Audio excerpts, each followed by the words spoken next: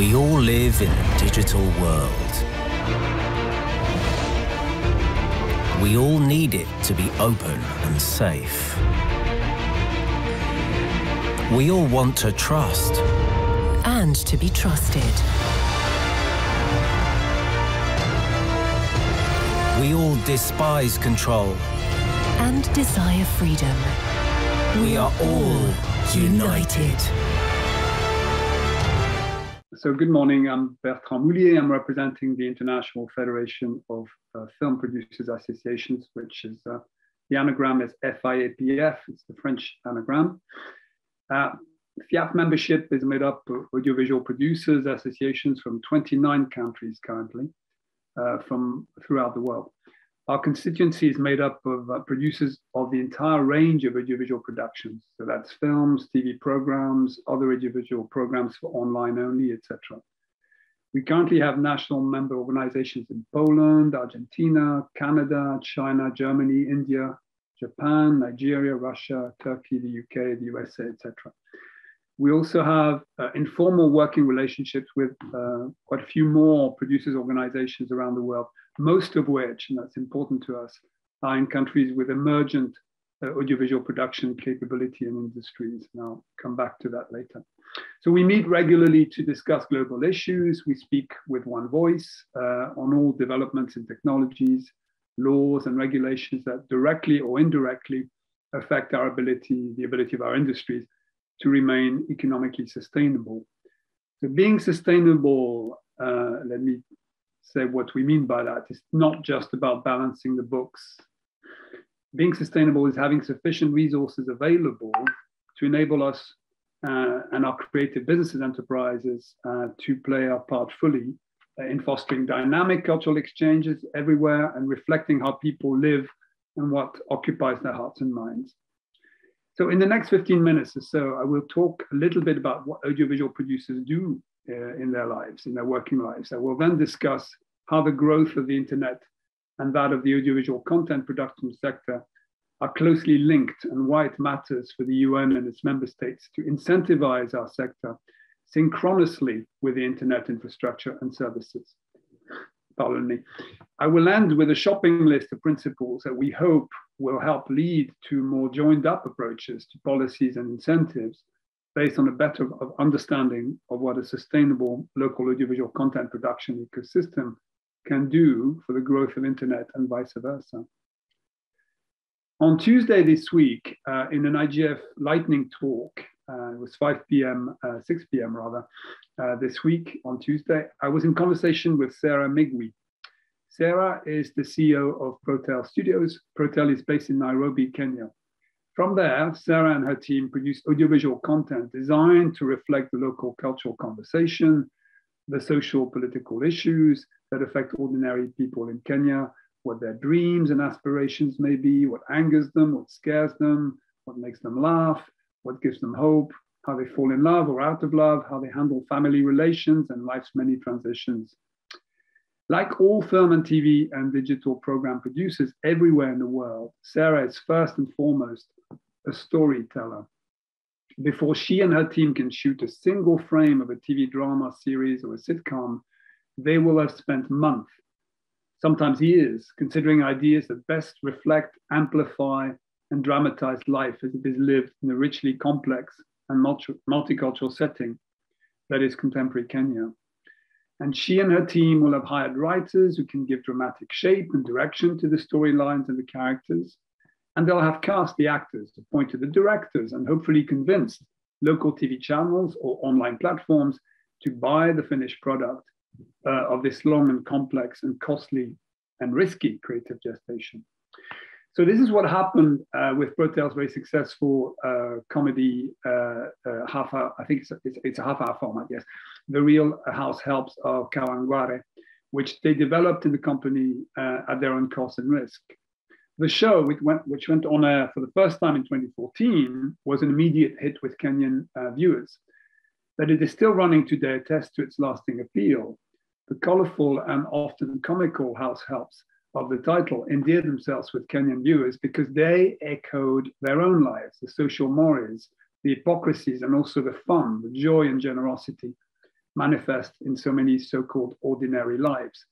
In the show, characters speak mostly Sheng. It's an urban Kenyan patois made up of various linguistic influences and that people use as a sort of lingua franca in the streets of Nairobi and other big cities. We see here the importance of audiovisual works in maintaining the buoyancy of local languages. Much further to the northwest of where Sarah Migwi and her dynamic creative team live and work, we find Mohammed Hefzi. Mohammed is Egyptian and runs a very prolific Cairo-based business, making feature films and series for television or VOD streamers. His company is called Film Clinic. Film Clinic is also a distribution company that commercializes the films Mohammed and his team make. Excuse me. They distribute them in the Arab world, its vast diaspora as well, and in the world at large. Most business model may be quite different from Sarah's. He makes mostly feature films designed for the cinema as the initial release market, where she makes television drama, sitcoms, lifestyle programs, sports programs, all of which are for television and OTT platforms. But that's about all the difference between them. Like Sarah, Mohammed too is a storyteller, first and foremost. Like Sarah, Mohammed will spend a long time, years sometimes, developing an idea for a film, taking it through a complex and costly story outline and script writing process, all without guarantee that he will eventually be able to raise the funds necessary for the project to become a reality and a finished product you can enjoy. For 4 years, between 2013 and 2016, Mohammed Hefzi and his company got behind a vision of a young, committed writer-director called Mohammed Diab. The resulting film, financed through an international co-production, painstakingly put together by Mohammed Hefzi and his team, and involving Egypt, Germany, and France, was the multiple award-winning film Clash. The title says it all. It all takes place inside a police van during a demonstration in Cairo, in which a confrontation between two opposite sides descends into violence. Locked up inside the van, a small number of demonstrators from both sides slowly learn to come to terms with their differences. The film had a character of political and moral urgency. At its heart was a striking plea for fractious groups in a divided country to find a pathway to necessary dialogue and the renewal of social cohesion, or at least some of it. The texture of the film Clash was local, but like so many other good works, from humble TV sitcoms to feature films made by committed authors, its content had and still has universal relevance. Now, I could go on like this because the two examples I've just given can all too easily be multiplied by looking at what audiovisual producers do and the essential social and cultural role they perform all over the world, not just in Kenya or Egypt or the Middle East. But what, may you ask, could any of this possibly have to do with IGF's preoccupation with the development, governance, and regulation of the global internet? Well, let me give you an idea. We are, that's we, the audiovisual sector, as I've just established, the storytellers. Now, we don't have a monopoly on stories. Of course we don't. Nobody does. Cultures perish when only the few control and dictate the stories that define and animate them. But through the mastery of the complex professional skills required to make audiovisual works to the high standard expected by consumers, people such as Sarah Migwi and Mohammed Hefzi are especially well placed to imagine, conceive, and give audiovisual form to stories to be enjoyed both by the many and the few. As storytellers, we use any new technology and the business models it spawns to the same end, communicating to as many people as possible the stories we've put in audiovisual form. In what follows, I will briefly, very briefly, outline core principles and policy priorities that we at FIAF and in the wider global community of audiovisual producers wish to see established and implemented. We believe these principles and priorities are fully aligned with the UN Millennial Development Goals and the Sustainable Development Goals. We believe these principles and the policies they should inspire would help ensure our industry is able to make the best possible use of internet and its enhanced power of dissemination. And in doing so, it will be properly empowered itself to fulfill its role as a facilitator for cultural exchange and social cohesion in this extraordinarily successful technology for the sharing of knowledge and culture. So the first principle is that internet growth and this sustainable audiovisual production are conjoined factors, as I said at the beginning. We need, therefore, to have joined up policies to reflect this fact. It is indeed an established fact everywhere in the world that people's appetite for audiovisual works, be they factual or fiction, be they entertainment or education or both, sometimes entertainment can be educational, drives the demand for internet connections.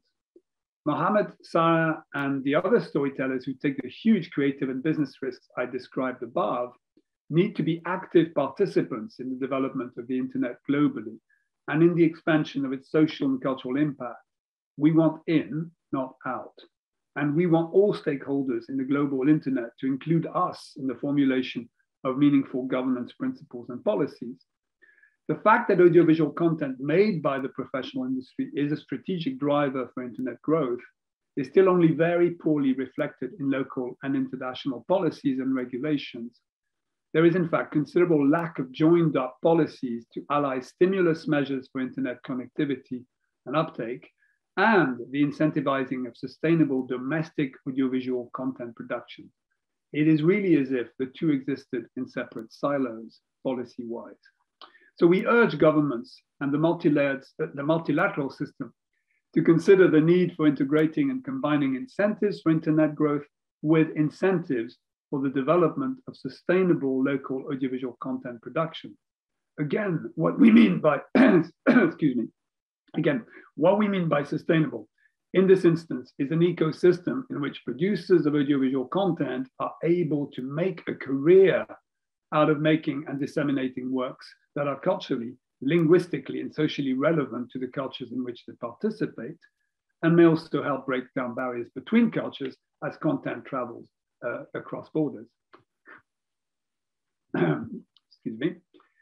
The second thing is, of course, the need for universal broadband. Now, ubiquitous connectivity and quality connectivity are shared goals for all stakeholders at IGF. Of course, the audiovisual production sector unreservedly supports the IGF goal of connectivity for all people everywhere.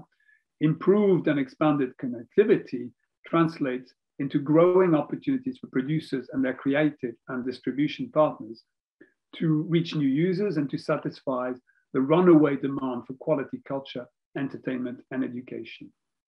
The third important policy principle is safety and security online. This, as we've seen, has been a salient issue on the discussion of this IGF as well as past editions of the annual IGF. Consumers, businesses, and governments must trust that their safety and security are protected online for the internet economy to continue to grow and for its social dividends to pay off. IP protection, intellectual property protection, is an essential part of users' safety and security. It is a fallacy to suggest that copyright and other IP rights are for the privileged few. These laws and regulations protect all creations of the spirit everywhere, including audiovisual works. They protect small companies as well as large companies. They enable small audiovisual entrepreneurs such as Sarah Migwi and Mohammed Hefsi, but also the thousands of our producers working with vision and passion every day around the world to convert their team's talent and hard work into creative assets that can sustain them and the jobs that they have created locally. But IP laws are only as effective as those who use them. We therefore call on governments and the UN to place more emphasis, far more emphasis, on training and education for people in the creative industries, and in particular, the audiovisual sector, as being especially IP intensive and complex. A piece of audiovisual content is nearly always a complex aggregation of various IP rights, and it is vital that producers who bear the brunt of the legal and economic responsibility for making the content should be aware of the importance of chain of title and copyright and other IP rights documentation. In this way, they will be able to ensure the creative assets they generate are duly protected and valued for the benefit of all creative participants in audiovisual work. So a call here for far more training efforts to be deployed.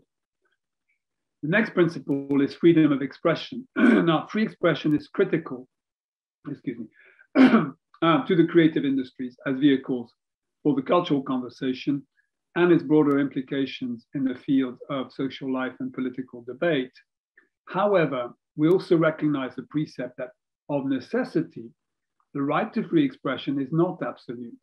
There are long-standing limitations on expression where it impinges on the rights of others and their integrity, e.g., hate speech or incitation to racial violence, for instance. And these limitations need to be exercised consistently with international standards everywhere. Similarly, we oppose any internet service justifying inaction in the face of intellectual property rights violation by instrumentalizing or hiding behind the spurious freedom of expression defense.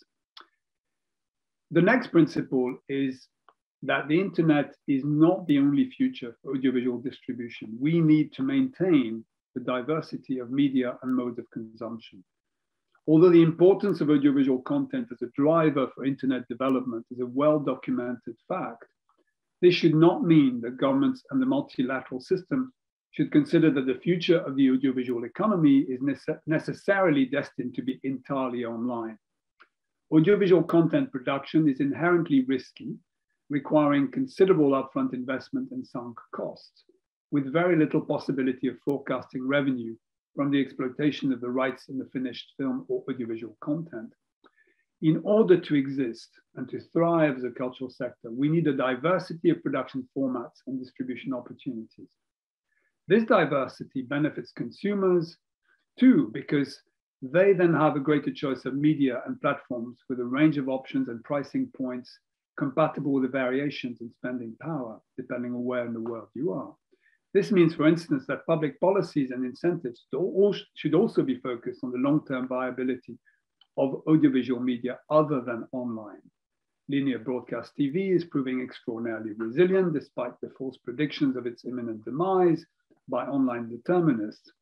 Cinemas also, and despite the damaging hiatus caused by the COVID emergency, remains a popular form of consumption of single audiovisual works, and the important launch market for many films that also builds awareness amongst audiences for future online exploitation on legal offers.